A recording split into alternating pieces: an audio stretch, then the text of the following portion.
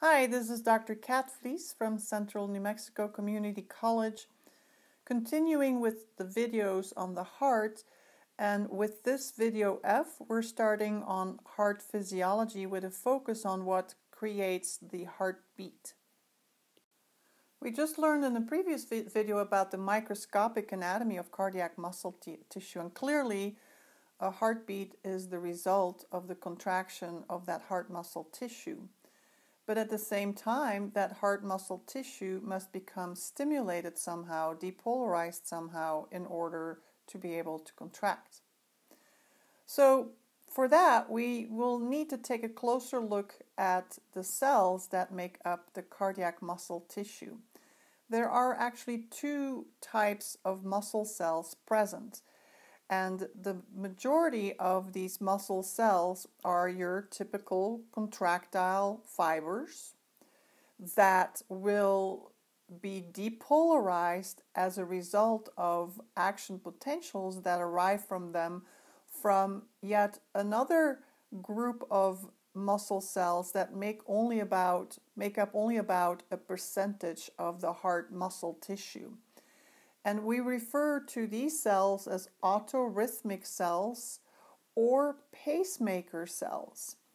They're called autorhythmic because all by themselves, without the help of the nervous system, they succeed in depolarizing. So they have no help from the nervous system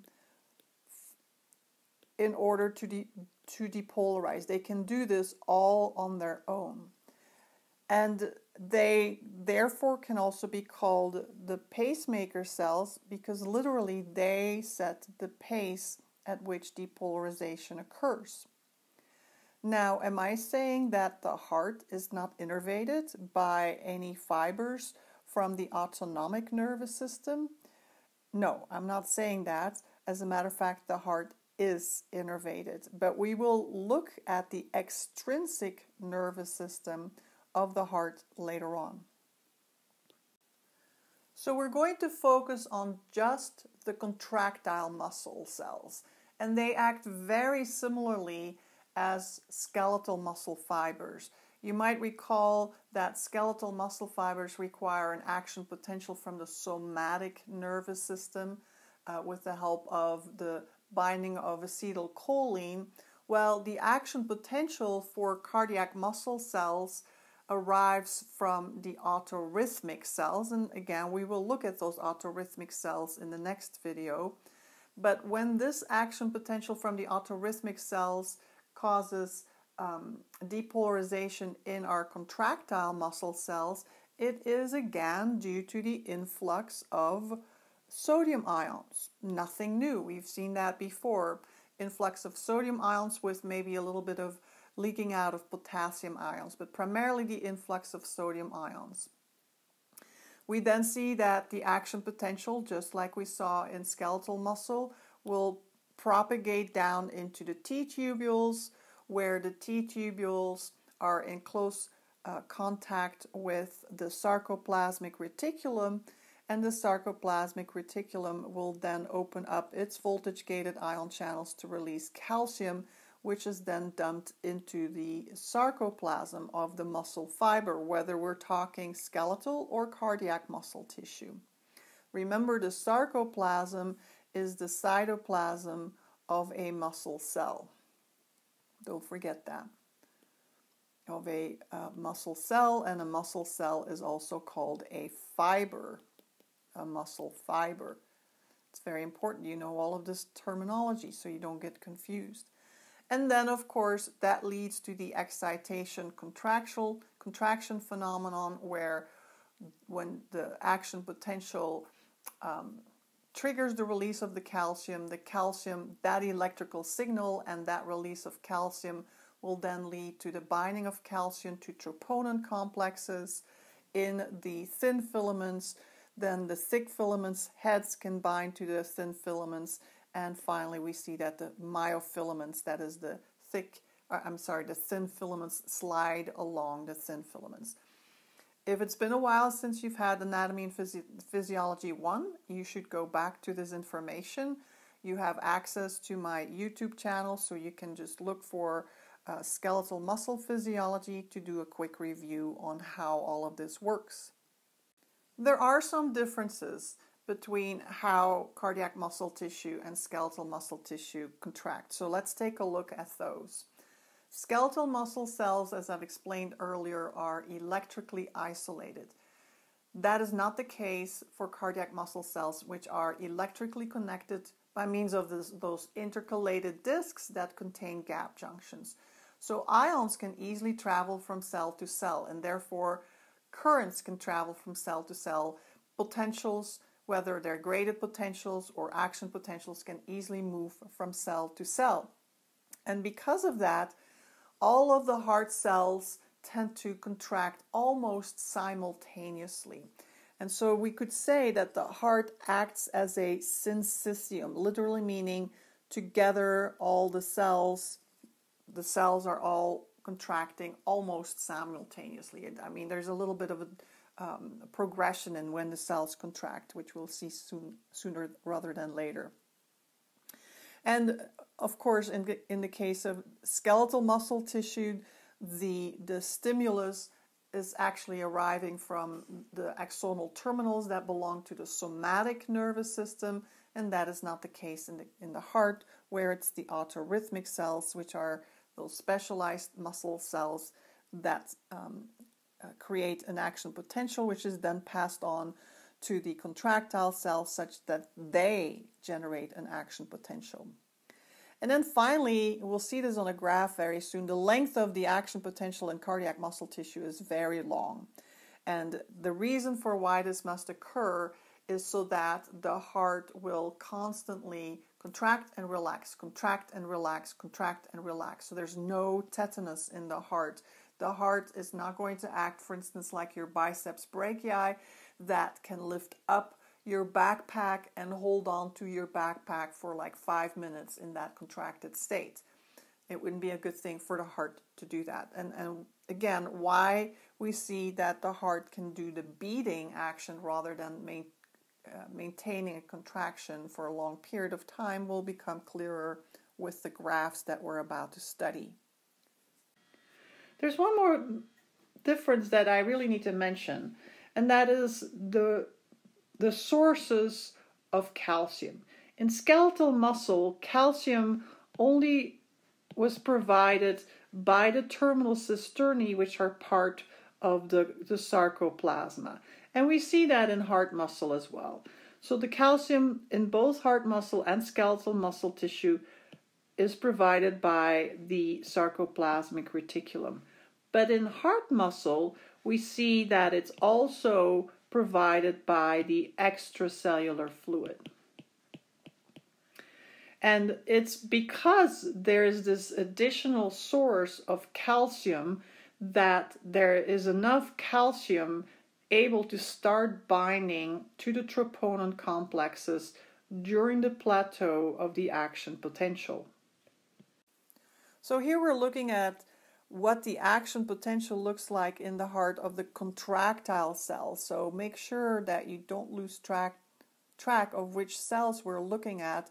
We're just focusing on the contractile cells, which make up the majority of the muscle cells in cardiac muscle tissue. And right away, I'm sure you notice this plateau.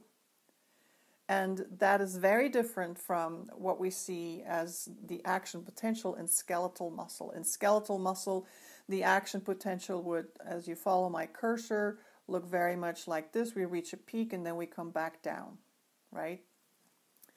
So let's see what causes that plateau. The action potential that arrives from the pacemaker cells is slowly but surely going to cause the resting membrane potential of minus 90 millivolts of heart muscle tissue to start being disturbed to the point that we see some depolarization occurring here. And then when we see approximately 15 millivolts, maybe 20 millivolts increase in our resting membrane potential. So when we get to about minus 75, maybe minus 70 millivolts, we reach threshold voltage. Remember, we learned about that in in AMP1. And that opens up our voltage-gated channels, our sodium voltage-gated channels right here.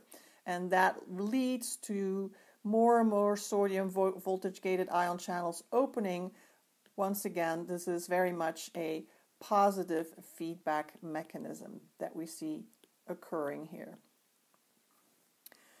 Very quickly, the influx of sodium turns the inside of our cell much more positive compared to the outside of the cell. So this is where we see depolarization occurring to the point that the membrane potential reaches a peak of plus 30. This is very similar to what we saw in skeletal muscle. But what we now see happening is that as the sodium channels begin to close, as the sodium voltage-gated channels begin to close, we do see that also calcium channels begin to open. And they're kind of sluggish, so they're much slower calcium voltage-gated channels. And as the calcium now again follows its direction of gradient, concentration gradient, meaning it will also flow into the cell. Both sodium and calcium are much higher in concentration outside of our cells. That is going to help maintain that depolarization. I mean, it's going to slowly drop, but very, very slowly, so to the point that we have almost a constant level of depolarization here. That's what we refer to as our plateau. And eventually those voltage-gated calcium channels do begin to close, and next we see that our calcium voltage-gated channels open, just like we saw in an action potential for skeletal muscle or even a neuron. And of course, it is on the inside that we have a higher level of potassium ion channels compared to the outside. And so when these potassium ions flow out of the cell, they take with them all of the positive charges that earlier had flowed into the cell and repolarize our muscle cell to the point that we eventually go back to resting conditions. Now, because of this plateau, we actually have a very long refractory period in the heart. And of that refractory period, you see here in the purple, we have even a long absolute refractory period, meaning that during that time, our cell is so depolarized still that it is impossible for a whole new action potential to fire. And so we can only see that a new action potential might be able to fire during this relative action potential, and more than likely not until the action potential has completely finished. Now, another major difference that we see in our heart muscle cells, our contractile heart muscle cells, is that our heart muscle cells actually begin to contract already during this plateau.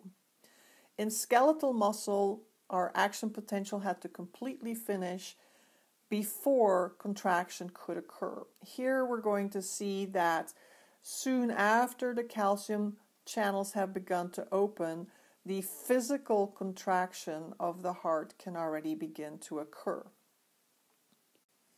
Here then we see the comparison of action potentials in skeletal muscle versus cardiac muscle. The action potential in skeletal muscle is very similar to what you learned about in neurophysiology, except that the resting membrane potential is closer to minus 90. In skeletal muscle, minus 85 to minus 90, almost the same resting membrane potential as in cardiac muscle tissue. We see that we reach our peak of our action potential when there's about 100 millivolts difference between resting membrane potential and peak of the action potential. And then we see that in skeletal muscle, immediately after the action potential has reached its peak, meaning after all of the maximum amount of sodium ions have flown in, we see that potassium channels open to where we see repolarization immediately following. Here, on the other hand, we see that the depolarization persists for quite a while. Of course, we're talking milliseconds here. And that persistence in the depolarization during this plateau can occur due to the fact that in addition to sodium ion channels that open, we also see calcium ion channels that open. Also, as a quick review, if this is a cell, we see that on the inside of the cell, potassium ions are always in a higher concentration than on the inside of a cell compared to the outside. But when we look at calcium ions or we look at sodium ions, we see that sodium ions and calcium ions are much higher in concentration on the outside of cells. And so calcium can flow in along its concentration gradient, sodium can flow in along its concentration gradient, and potassium will flow out. You need to have this memorized, these concentration gradients, which you were introduced to in AMP1. The bottom graphs then focus more on the physical contracting response of the muscle cells. So the top figures focus on the electrical events that we cannot see with our eyes, obviously. But when we look at the tension that develops in our heart muscle cells or skeletal muscle cells, that's something we can literally witness. And so contraction in skeletal muscle tissue typically doesn't start until the action potential is pretty much done, and it's a really short contraction.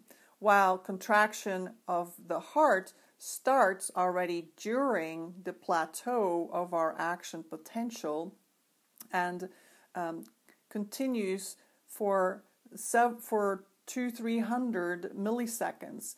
Notice that the length of time for a skeletal muscle cell to contract is well below 100 milliseconds, so huge difference there. So the extended length or that long refractory period that we see in cardiac cells makes sure that heart muscle can fully contract. I should also add, unlike what we see in skeletal muscle where the action potential has to literally finish first before contraction occurs, in cardiac muscle cells, notice that contraction occurs well in the middle of our action potential, and that has to do with the fact that calcium ions are provided not just by the sarcoplasmic reticulum, but also flow in from the extracellular fluid. So because of that, because we have all of that calcium that becomes available to the troponin complexes quite rapidly from the calcium from the extracellular fluid, we can see that the filaments begin to slide much earlier on. In skeletal muscle, the calcium can only come from the sarcoplasmic reticulum, and therefore that action potential has to finish first, open up the voltage-gated channels in the sarcoplasmic reticulum's terminal cisternae, release the calcium in the sarcoplasm, and then that calcium can cause the sliding filament theory. In the heart muscle cells, we see that happening as well, but we see direct influx of calcium into the sarcoplasm, and that calcium can go straight after those troponin complexes. So here we see nice simple sketches of the heart's action potential in the contractile cells. Very easy to recognize because of the plateau here, right? And then in the bottom graph, we very nicely see the change in permeability of first the sodium ions. Notice how fast they flow into the cell. That is then followed by the flowing in much slower of calcium ions. And then we see eventually the flow outward of potassium ions. So sodium flows in, calcium flows in, and potassium which is this one right here, is going to flow out of the cell, causing repolarization. Now, these two questions on your left are something to think about. Remember, after these ions have done all their flowing in and flowing out, the whole concentration gradient for each one of these ions is very much out of whack, even though we have repolarized. We've returned the cell to its resting membrane potential at the end of an action potential, but the concentration gradients are off. And remember, what fixes these concentration gradients is the sodium-potassium pump. And we're going to see that there are also, in this case of the heart, calcium pumps as well. Remember, ion pumps always pump ions against their concentration gradient. So how do these pumps relate to heart attacks? Well, pumps are always going to require ATP. If a person has blockage in his or her coronary arteries to where the blood cannot provide enough oxygen to the contractile cells, these contractile cells do not have access to oxygen. If they don't have access to oxygen, they cannot produce enough ATP. If they do not produce enough ATP, these pumps can't function, and consequently, the heart cannot restore its concentration gradients, and if it doesn't do that, it certainly cannot start causing these ions to flow along their concentration gradients, and the heart stops beating. So this wraps up the contractile cells. We're next going to focus on those autorhythmic cells or pacemaker cells and see how they create or how they generate their action potential.